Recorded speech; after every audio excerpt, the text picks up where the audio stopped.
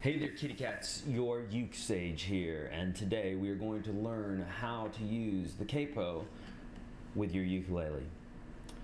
Yes, I know that you know how to snap on a capo onto your ukulele, but that's not the point of this lesson. The point of this lesson is how to think theoretically about what's going on when you do that, okay? This is a really simple process. If you just follow it step by step, and really it's super elementary, okay? So I'm going to show you how to do this today.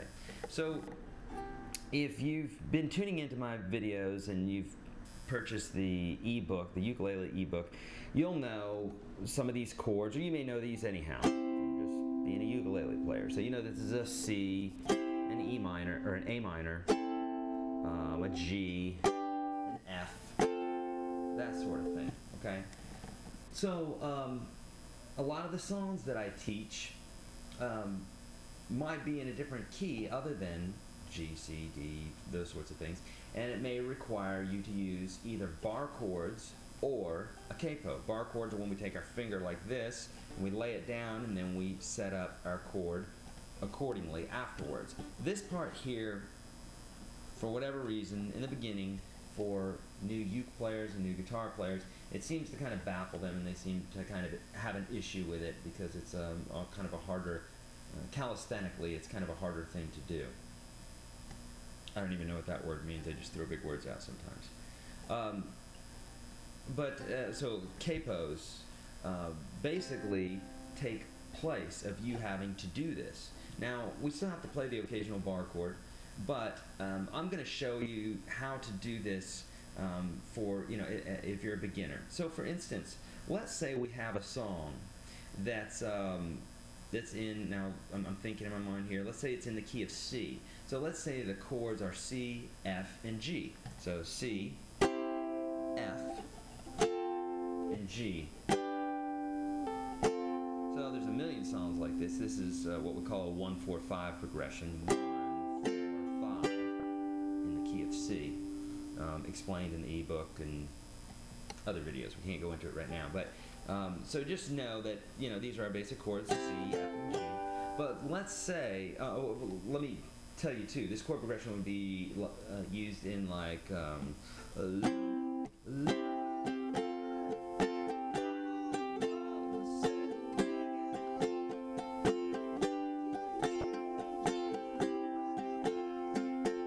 or in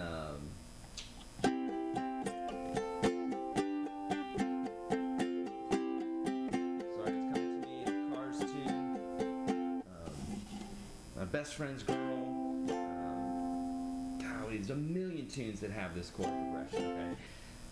Nonetheless, say we have these basic chords and we want to change the key, we need to be able to do this in an easy way. One of the ways that we can do that is with a capo. So let's say the song is actually D, G, and A. Let's say the chords D, G, and A.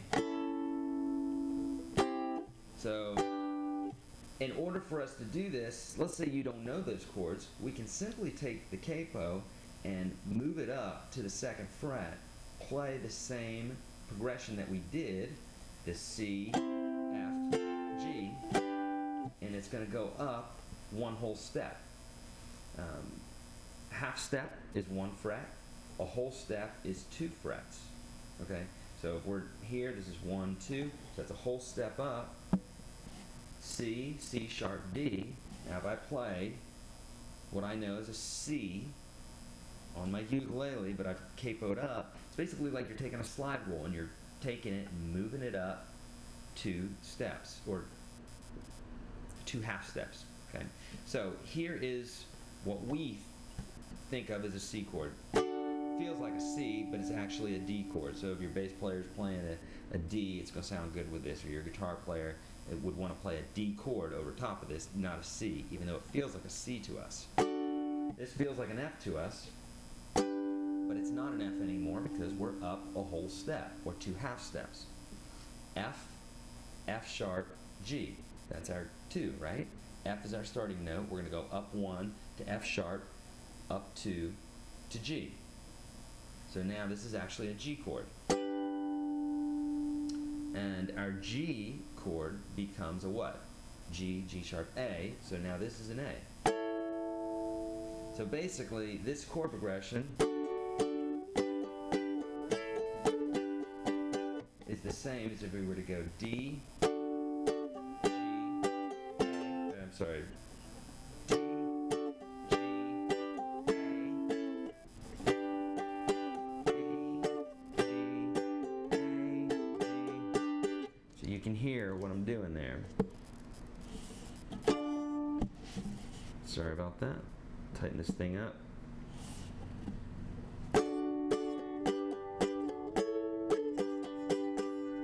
Okay, get it?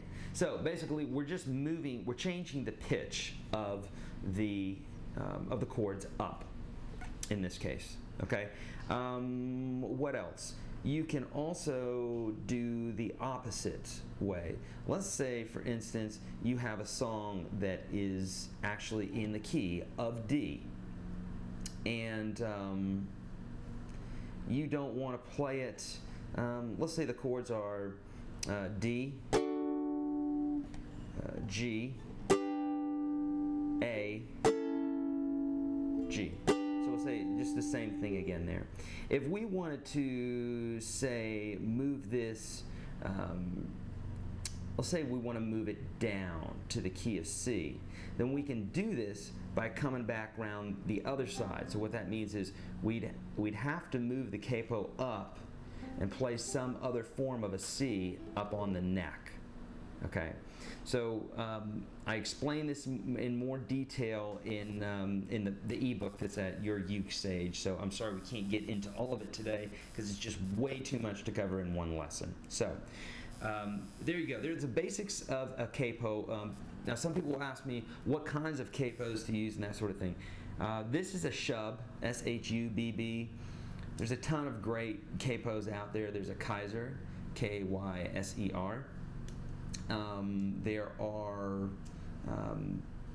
There's a G3, I think it's called, maybe a Planet Waves maybe. I've got that one too. So I have different capos that I use for different applications. The reason that I like these so much, this is the Kaiser, is that it's adjustable. It has this little knob here, and you can use it to adjust as you go up the neck. Typically, instruments, as you go up the neck, they get fatter or wider, not wider this way, but fatter this way. And so what normally might be a good tension down here won't be a good tension up here because it's going to press down on the strings too hard, and you're going to, well, that sounds fine, but sometimes it will press the strings too hard where the instrument goes out of pitch. Okay, so that's why I like these. Why I don't like these is, say I'm playing live, I don't really have a place to put this. I could put it in my pocket or something like that, but the Kaisers, the G3, that sort of thing, you can snap onto the headstock of your ukulele, and then when you need it, you just grab it and put it on there, right on the guitar. Now, or on the ukulele. The reason that I don't like them is they have a consistent pressure on the strings, and sometimes if it's too much, depending on the ukulele or the instrument that you're playing, it can put the strings out of tune. So that's why I don't like them. So it really depends on the instrument.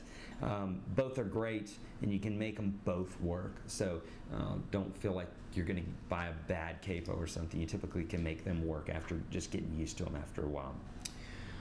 All right, guys, that's it about ukulele, or that's it about capos on the ukulele. If you haven't already, hit subscribe.